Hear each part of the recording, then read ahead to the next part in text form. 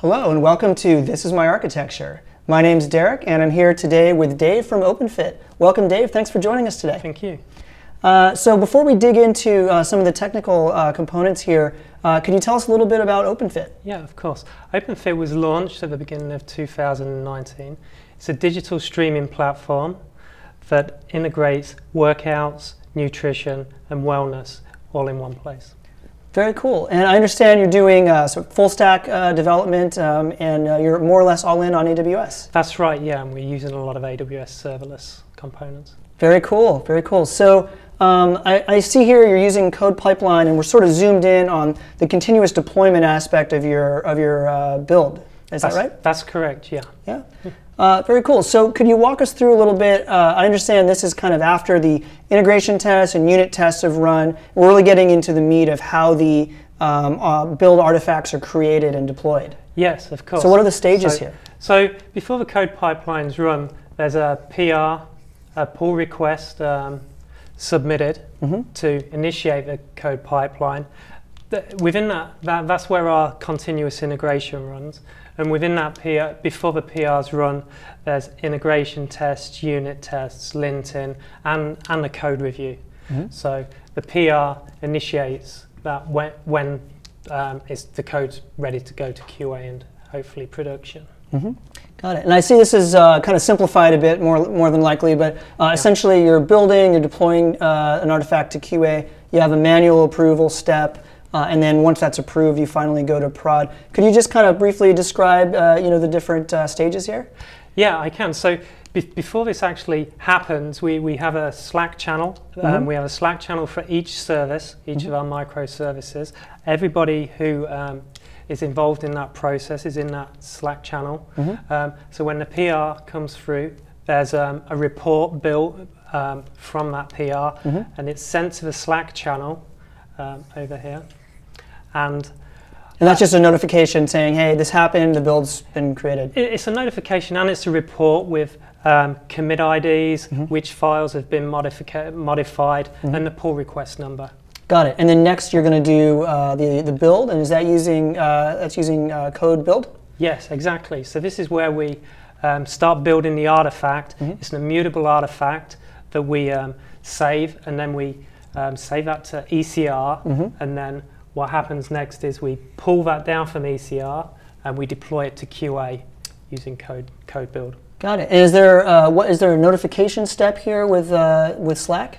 Yeah, throughout the pipeline we send a notification at every step. So when the build artifact is built, we get a notification saying it's built, and then the next notification comes through when the QA environment's been built. Got it. Okay, so you've built the artifact, you've deployed to your QA testing environment, and you've notified the Slack channel. And then can you tell us a little bit about the proof steps? I think that's where sort of some of the ChatOps component comes in here. Exactly. So after the QA step, there'll be a message in the Slack channel, and the QA team will know it's now time to look at this artifact, this deployment.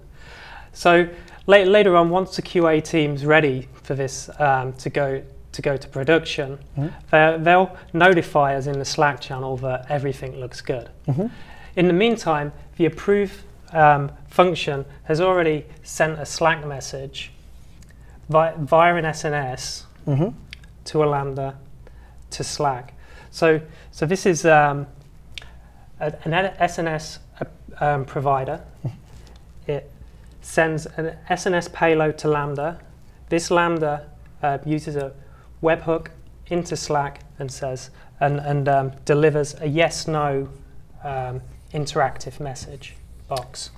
Got it. So the build was successful, the deployment was successful. It's time to do an approval. You want to pop up a yes/no box in the Slack chat, and so that's going to go through SNS to Lambda. But I imagine that's asynchronous, right? It could take some amount of time before you get an answer. So what happens after the yes/no box pops up? Yeah, definitely. It is asynchronous. We load the payload in using this side of the notification.